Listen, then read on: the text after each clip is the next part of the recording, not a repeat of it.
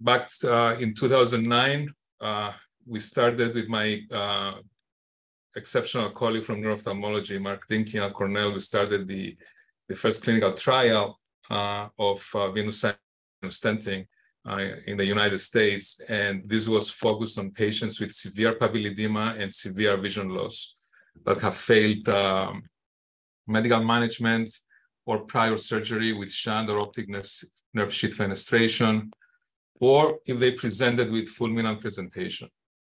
And what we've shown is that there was a significant improvement in the degree of papilledema and the degree of visual field loss.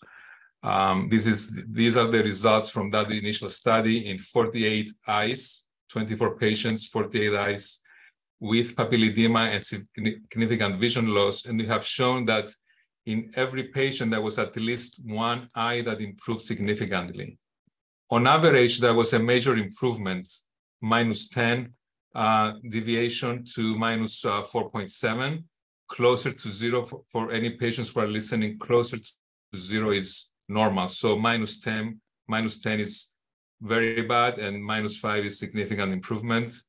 And there were some patients that did not show improvement in one eye. This was atrophic already from severe papilledema for years due to unsuccessful earlier treatment, but at least one eye in every patient had significant recovery. And in the vast majority of eyes, the papilledema either improved significantly or resolved. The blue line is the papilledema before treatment, and the orange line is the papilledema after treatment. And you see the average pre-stenting was 2.4, and the average post-stenting was 0.5, which is a major improvement by any means of neuro-ophthalmology criteria and standards.